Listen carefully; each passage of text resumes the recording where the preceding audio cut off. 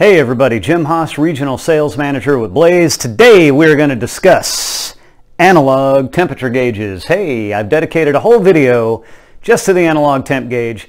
Reason being, well, one of the many reasons, I do a number of cooking videos on my YouTube channel, and I tend to get into training mode where I go off on any number of things and get sidetracked from the recipe at hand. Usually one of those things is going to be temp gauges, how they work, and why I always tell people think of your temp gauge as low, medium, high. Don't look at the number on the gauge. What this is doing is giving you an average oven temp of the grill, and more specifically an average temperature of what's right behind this gauge. It is an analog gauge, so that's what you're getting, an average temperature of where this is set. So brand to brand, it's going to give you a different reading. If a grill hood is shorter, this is going to be closer to the heat source, going to give you a different reading. You see where I'm going with all that.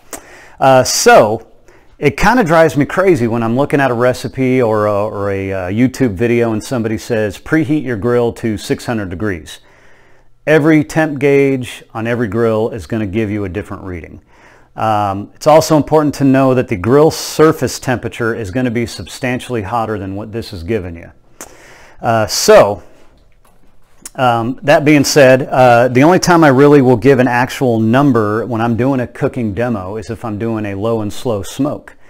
So I use a Blaze Kamado. It's a charcoal grill, and basically how it works, there's 3 levels of grates in there. I got charcoal on the bottom, heat deflector on the center, and then you get that nice rolling smoke up in the dome. When the dome is full of smoke, it's kind of giving you a little more consistency as far as temperature between the top of the dome and the cooking surface. So, you know, with a little bit more accuracy, I can say, hey, today we're going to be smoking whatever it is at, you know, and it's always going to be, well, not always, but usually about that 230 to 250 mark.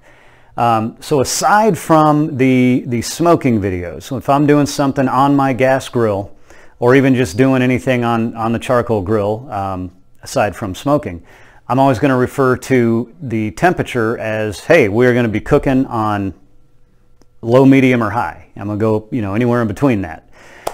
Think of your temp gauge as cut into thirds, low, medium, and high. And then it's also important to know the personality of your grill.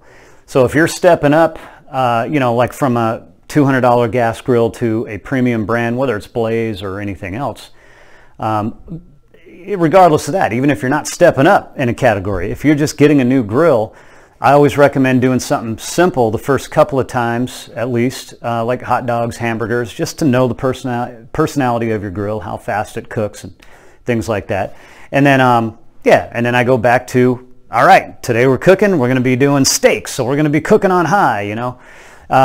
So there you have it.